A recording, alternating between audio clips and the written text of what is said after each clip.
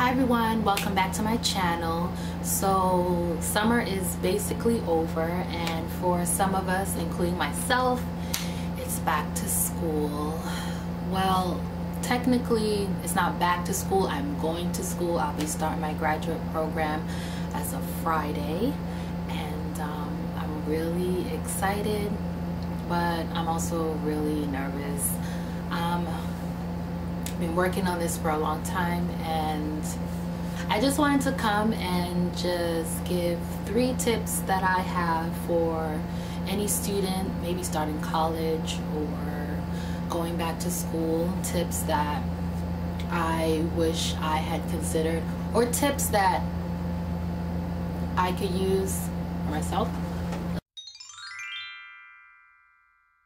The program that I'm doing specifically is a master's in occupational therapy, but I feel like even if you're not doing that program or any kind of graduate program, I think that first thing to consider when applying for any graduate program is to consider the prereqs that program requires. Prereqs, if you don't know, are basically courses that you have to take in order to qualify for that program to even apply. My specific program required a lot of prereqs. It took me almost a year and a half to complete the amount of prereqs, but I was able to finish it in about a year and a half, including the summer. Definitely consider cost of your school. Here in New York we have SUNYs and CUNYs. My specific program, only one SUNY school offers the Masters of Occupational Therapy, and I actually didn't even apply to that school because it's a full-time day program, and I really needed something that was available. I needed something that was available in the evenings or on the weekends so that I could work.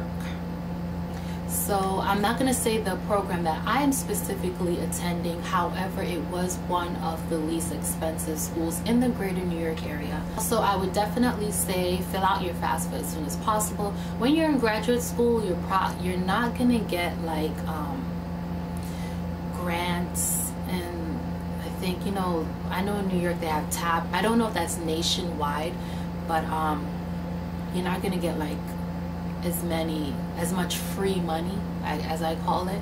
I know when I was in undergrad, I had a scholarship, and I also got TAP, and I got something else, but I don't remember what it's called. And even when I was doing my prereqs, I got part-time student aid, and that was actually under TAP, but if you didn't qualify for TAP, you could qualify for part-time student aid. And I also got tuition reimbursement from my employer, so that really helped, you know, cut down the cost for my prereqs because it was so expensive, and paying out of pocket was no joke. So now people know why I'm so frugal. Apply for as many scholarships as possible. I've applied for as many as I could qualify for, and there were some that I missed out on because I missed the deadline, so on and so forth. So I would say don't be like me, don't miss the deadline, keep track of everything, and you know, get that free money because nobody wants to be in debt for the rest of their life. So with that being said, my third tip is consider, you know, relocating or traveling if it's really something you want to do. I was willing to go to Jersey, even though from New York is not that far, but I was actually willing to go as far as Pennsylvania, and that school was about a 2.5-hour drive, but it was a weekend program, and it was also a part-time program. So I would say if you are like young, or you know, don't have that many responsibilities, or maybe you're just, you know, a risk taker and you're willing to go to those down south schools or out west schools, I would say to definitely do it, because I've seen some schools in like Alabama and North Carolina that were so reasonable priced. Like I was like, I wish I could, you know, go down there and do it, but whatever. That's not what happened, and I'm very happy with my choice. My semester finishes December 21st. I hope to come back and say that I got all A's and I had a wonderful experience. I hope to be able to manage my stress. I hope to have really good grades. I hope to be able to pay for everything, and I hope to come back really reassured that this is something that I want to do.